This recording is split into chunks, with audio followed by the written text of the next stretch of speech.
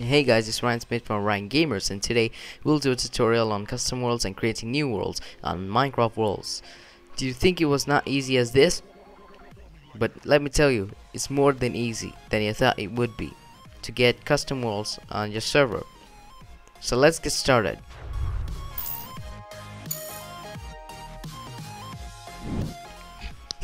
So first of all, head to your dashboard, which you see over here, and you're gonna click on the option maps. So over here you see my maps, the one which is highlighted, it says active. That's my main map, so the map that players will spawn in, and the other two on the side are the maps that I've created and imported. So you can create a new world by typing the world name over here, and see it over there. Here Brian is an idiot. Okay, yeah, whatever, but I'll just put it Ryan Gamers Rocks, and I'll just add it. So I'll start the process.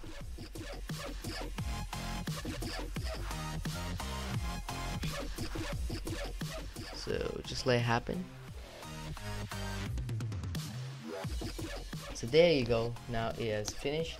So as you see, the world has been set to active, means that is the main world of your server, and soon as players join the game they'll be spawned in that world. But in my case I'm using essentials, as you see, so I spawn in my spawn world. So in essentials you can set the spawn on the world that you want. That's why if you do /world it will take you to the nether.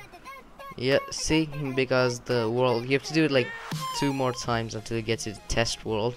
That's why it's better to use the Multiverse plugin. Now I spawned in another world, and this is not the test world. So you can use the Multiverse plugin to list the number of worlds, which makes it more easier, and you can also manage the worlds. So you just do mvtp test, and there you go. This is the biome that was generated from the seed that we used, that was Ryan Gamers Rocks. You can also use FTP, file transfer protocol, from the control panel to upload your custom world, and it should appear in the maps menu, where you can set it as active, that is the world that people will spawn in. But you can use essentials to set the world that you want the players to spawn in by default, and have other worlds with the help of Multiverse-Core, which is much more easier.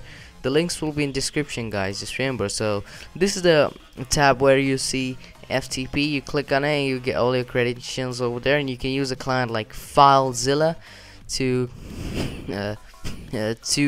log on to your FTP. And then over here, as you see, the world has been set to active. So I just want to change it back to my normal world, which consists of the spawn, though it won't make a difference. So here we go, and whoop, it's done. So now, guys, thanks for watching. Please like and subscribe this video, and please share it and subscribe me, and tell others to subscribe my channel if they like Minecraft. And check out the MGN network, a special network for gaming where everyone grows together. And I need stuff for my Minecraft server. The IP is in description, play.ultramc.org, so you can just apply on the website.